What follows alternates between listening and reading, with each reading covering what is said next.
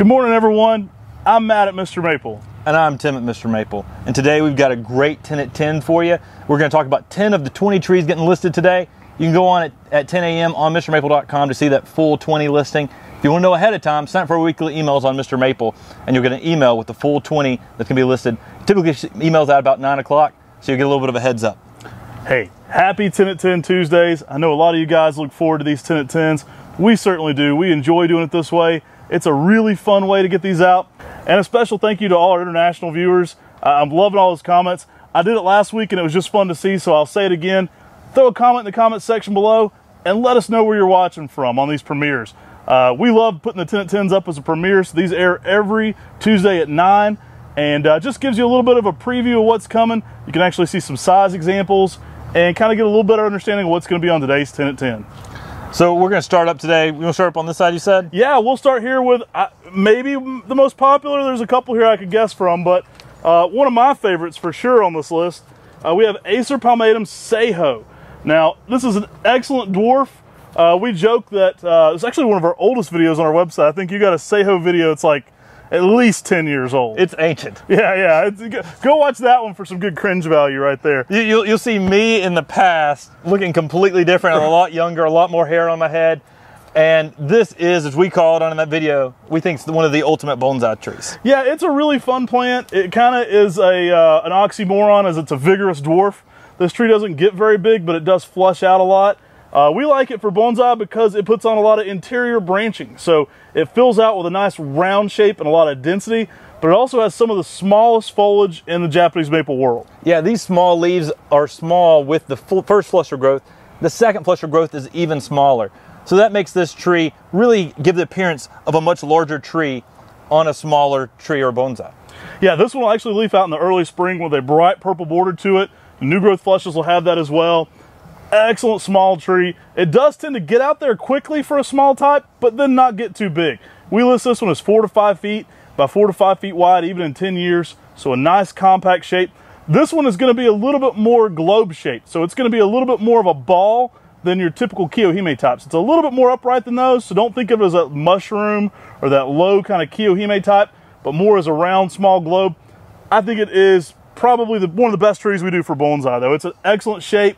And it already has some of the smallest foliage, so you're already ahead of the game there. Yeah, excellent little dwarf, great for containers as well.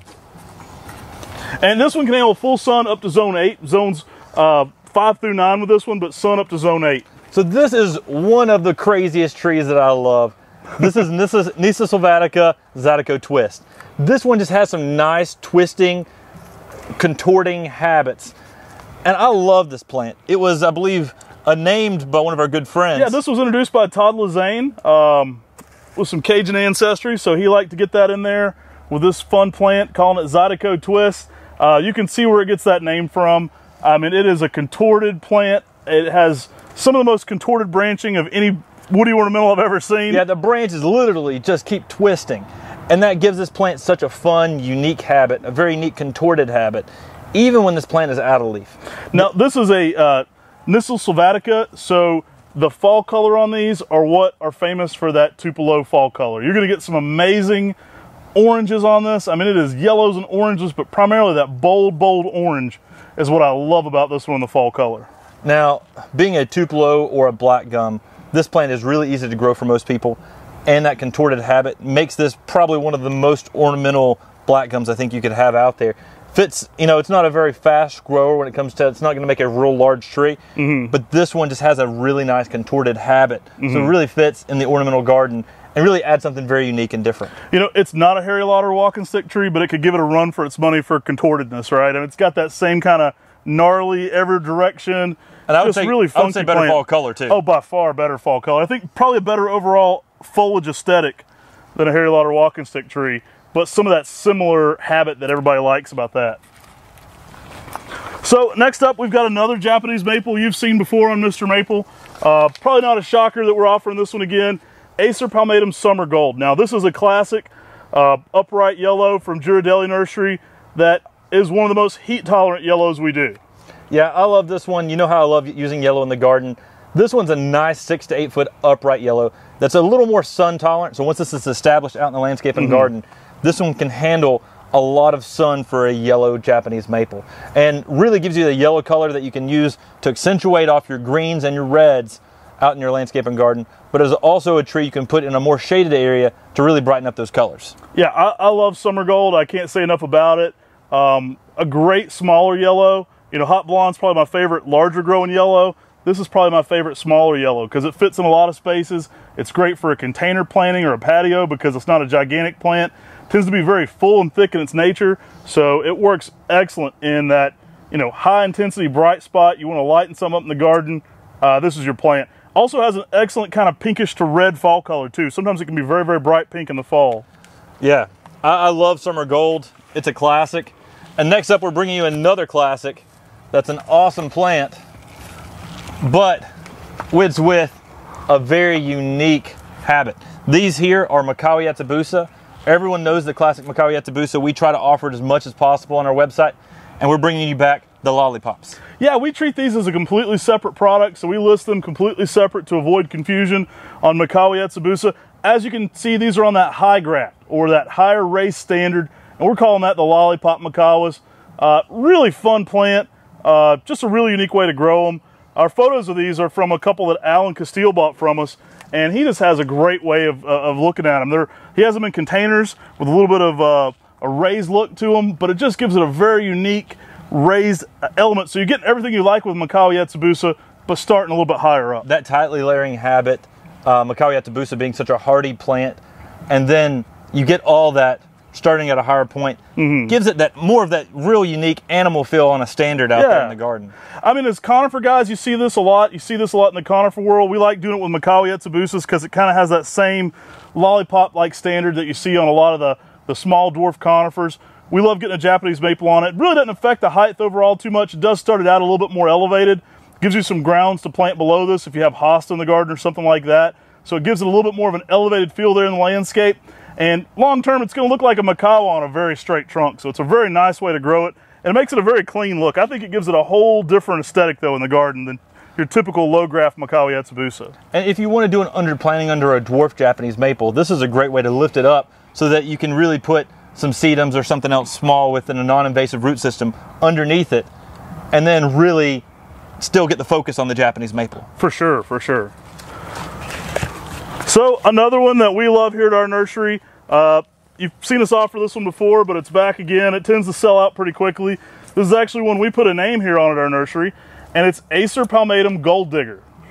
Yeah, this is one that a customer of ours, when we were doing a grafting class in Raleigh, said, "Hey, I've got a cool tree that's got yellow bark." And we said, "Really?" And he mailed us some photos, and we said, "Dadgummit, we got to get out there and check this plant out." And Laddie Munger had found this tree as a chance seedling and allowed us to put the name Gold Digger on it.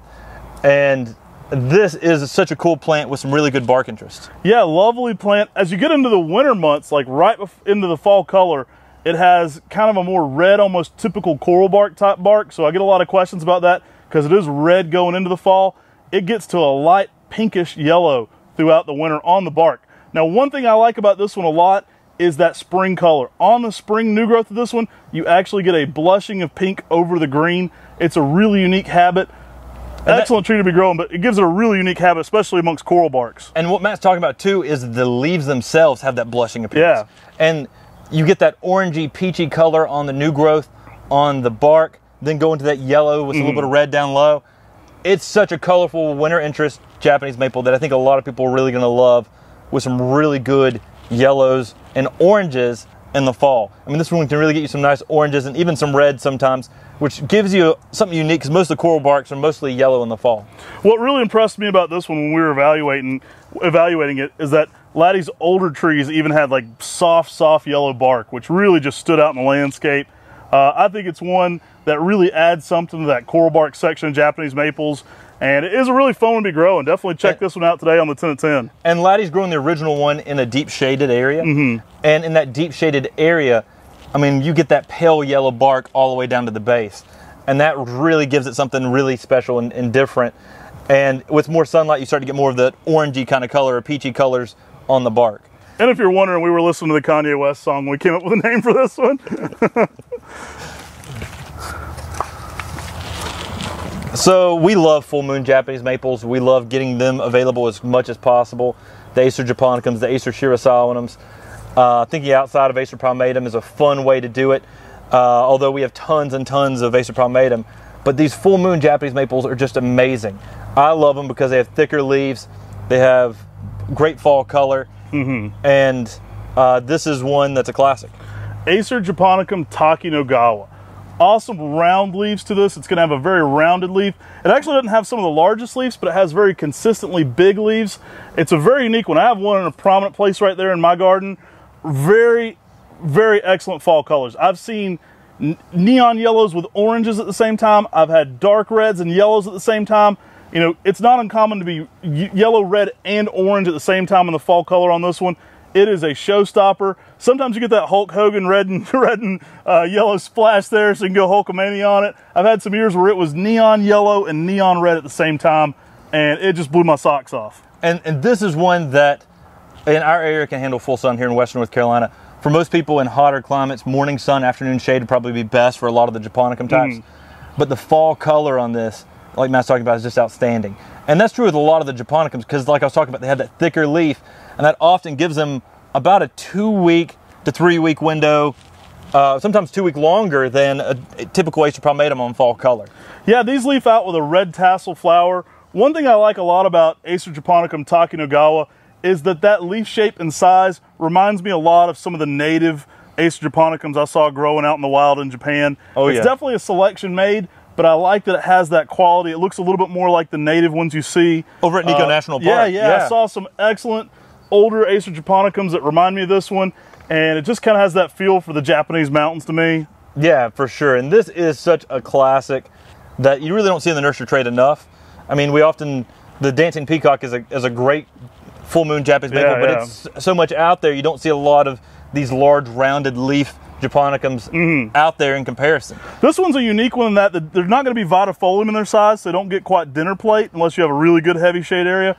But it's very common for it to be a very large 5 to 6 inch foliage that's very uniform. So it kind of has a bubbly, rounded appearance to the overall tree because of that very unique, rounded, and a very consistent shape too. Yeah, and just exactly like you said, Takinagawa has a more rounded shape, where Vitifolium has a rounded, more oblong leaf. Yeah. And so very, very different, but very clean, crisp foliage with some really good fall color. So next up, we have another Deep South classic here. We're bringing you Acer palmatum Benny Shein. Now that name means purple smoke. It's not hard to see why this one's called purple smoke. This was found as a sport down in Alabama by Harold Johnston. Famous Harold Johnston, who's named so many plants. He inspired Talon Buchholz and a lot of people with some of his selections. And Benny Shein's probably Harold Johnston's most popular tree, wouldn't you say? Yeah, and it was found at a garden center. He was looking through some bloodgood seedlings and saw this sticking up off the sport as one sport coming off the side of it. And he found it, brought it back, grafted it, patented it, got patent royalties on it for a number of years. And it's a really cool, variegated, extremely heat tolerant variegated Japanese maple. This is one selected in the South, and you know it can go zones 5 through 9, but this is one that does really well in high heat situations, which is really unique for some of the red variegated Japanese maples. Purple smoke is a great color for this one. It kind of looks like what I envision when I hear Jimi Hendrix. Like it's got yellow swirls and purple swirls. It's got all kinds of crazy color in there. I love the color pattern on this one. It is definitely a fun plant. I love the story about how it was found too, so you never know how you're going to find something cool. This was literally a seedling that was red that he found in a garden center and had the foresight to graft that sport. And now we get to enjoy this tree all over the world. I mean, this one's popular. I saw this one at garden centers in Belgium when I was in Belgium, and it's kind of cool to know it came from a small, backyard nursery in Alabama. And just a really cool plant though. Benny Shein, I think these will be popular, so don't wait on those. Always a popular plant when we get them in stock. So next up we have Acer palmatum Butterfly. And this is a classic Japanese maple that we've actually had off at MrMaple for quite a while. Yeah, we've been trying to get it available just because we hadn't had them back in stock for a minute. Yeah, so these are going to be super, super popular on the website. Don't wait, because they've been off for a while, as well as a lot of these other plants, Benny Shein, Seiho. I mean, best thing to always do, check out as quickly as you can, add the trees to your cart that you want, check out as quickly as you can, and don't wait, because when you add them to your cart, they don't save them for you until you check out. Once you check out and you've processed your order, then those plants are tagged with your name on them. But butterfly is a classic Japanese maple, green with some white foliage, can handle full sun where we're at here in western North Carolina. If you start going a little further south, you may need to give it sun protection from the hot afternoon sun. I think typically you're gonna get your best colors if you can give it early morning sun, late day shade. And this plant's gonna work zones 5 through 9. Awesome plant. When it first leaves out in the early spring, you can get a whole lot of white. It's not uncommon to get light pink on green, then fading to that white on kind of almost like cream on mint color. I actually like the color it is right now even better than the early spring flush because it's just kind of a cream on mint coloration. Beautiful tree here in the landscape. Actually has some excellent fall color too. If you get this one sided right and you get some great fall color on it, you're gonna get like a light pink on the white spot with a deep red on the green spot. Some excellent color patterns there as well. Beautiful mid-sized plant, excellent for the container garden. You can put this on that shaded patio. Make sure if it's not getting in natural water to make sure it's getting water accordingly. But an excellent candidate for a shaded patio because you're gonna bring all that color up into there. And this is one that from a distance can give you some white and be very consistent at giving you some white even from a distance, so give you some good color contrast.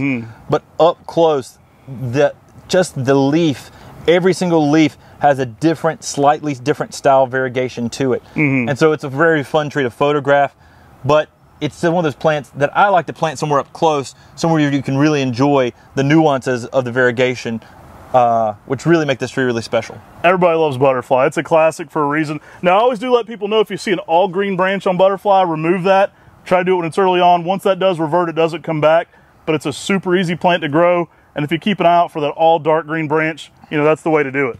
And if you see a lot of green branches on a butterfly, remember you may be over fertilizing it, so you may be an indicator to start reducing your fertilizer amounts of nitrogen to help reduce the amounts of solid green reversions you get on butterfly. So another great one for the fairy garden, we have Cedrus atlantica sapphire nymph. Now, you can see why sapphire nymph works great for that fairy garden. Not only does it have the name nymph, but it's a soft, like almost, I mean, it's a hard one to describe. It's like an emeraldy blue with some great shades in there. It has so many different colors on it during this time, but it's very nice and compact, so it fits great in that small conifer or fairy garden. I love this plant, bringing blue into those smaller spaces. It was actually selected and found by our friend Pat McCracken. He put that name Sapphire Nymph on it. And this is probably one of the more popular conifers we do. Yeah, it doesn't they sell out pretty quick. They're always in high demand. Good drainage is key for the blue atlas cedars. And this is a witch's broom that was found on a blue atlas cedar with that dense, compact habit. Really makes it a really neat tree for a lot of small spaces or containers. For sure. Definitely check this one out. We've got a full lineup of conifers on MrMaple. You're probably familiar with that if you're watching this, but we actually do a ton of different conifers as well here at MrMaple. I think we're over 3 pages right now just on conifer content, so definitely check that out.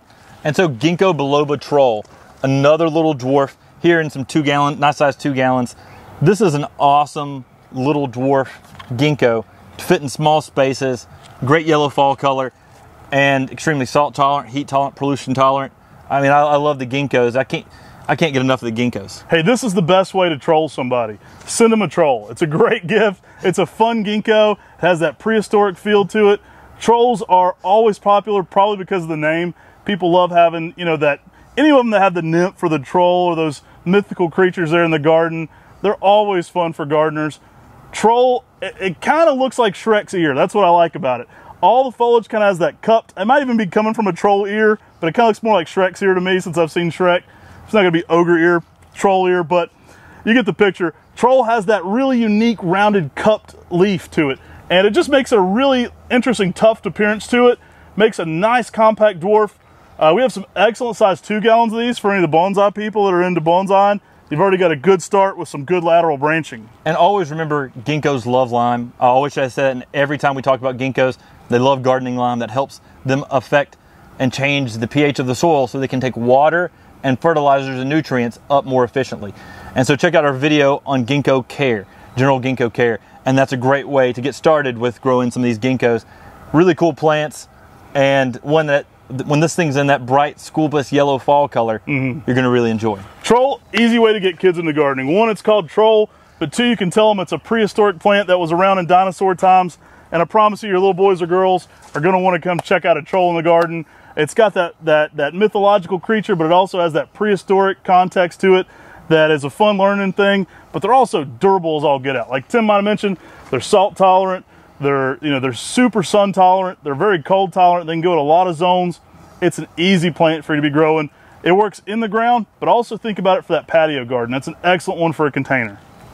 We really appreciate you watching today's video on these 10 trees. Again, if you want to find out the full listing of today's 10 trees, that's going to be the full listing of 20, go to MrMaple.com, click on the 10 at 10 link at 10 a.m. That's when all these trees go live. If you want some of these plants, make sure to check out quickly because they don't last long on a lot of these varieties. We try to list as many as we can, and we have large quantities of all of these that we're talking about, but we've got 40,000 people on our email list who are gardeners who love these trees just like you do. So it's always good to act quick so you don't miss out. Hey, if you're watching this live, we're currently doing another giveaway. It's hashtag Japanese Maples. You can just put it all as one phrase there, hashtag Japanese Maples. We'll be searching for winners. We're going to be giving away some more gift cards coming up soon. So that's actually active right now. So we hope you enjoyed this quick look at it. Getting mixed up on my months. I'm starting to say kids' birthdays. But we hope you enjoyed this one. Take care. God bless. And have a great day.